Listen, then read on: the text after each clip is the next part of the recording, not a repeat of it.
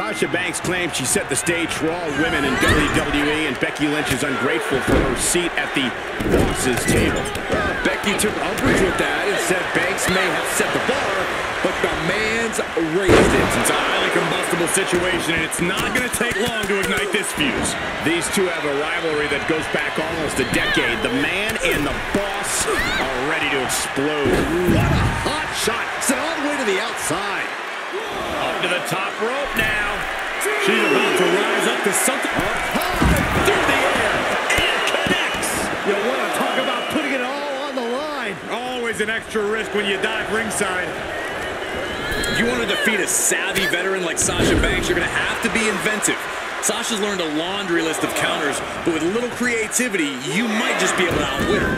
I think you're right, Corey. Standard attacks just aren't going to cut it against the boss.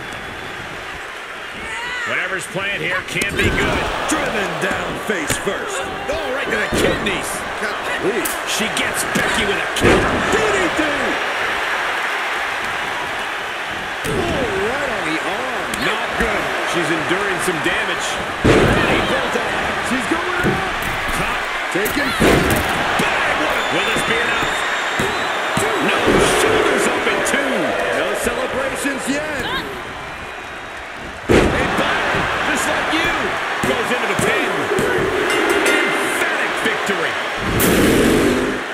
Here is your winner, Sasha Banks. Sasha Banks scores a big victory over Becky Lynch here tonight. The boss set to gain a lot of recognition with this win. Banks has finally ended the trend that is the man. I'm not happy to see Sasha back in the spotlight, but I am happy that Becky's out of it.